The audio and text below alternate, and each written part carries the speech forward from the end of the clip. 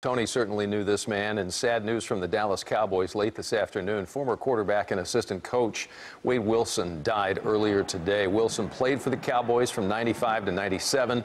At that time, he was a backup to Troy Aikman.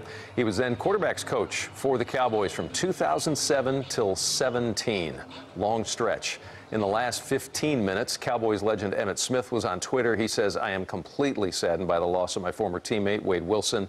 My thoughts and prayers and my heart go to him and his family during this time." Troy Aikman also tweeted just a little bit ago as well his thoughts. The Cowboys said that Wilson apparently died at his home in Coppell today. The reason is unknown, but it also happened to be his 60th birthday today, Gilma. And never knew the man, but I can tell you this, everybody around him has always had nothing but wonderful things to say about Wade Wilson. A lot of respect for him today. Yeah, I think it's fair to say a pretty deep loss within the organization today.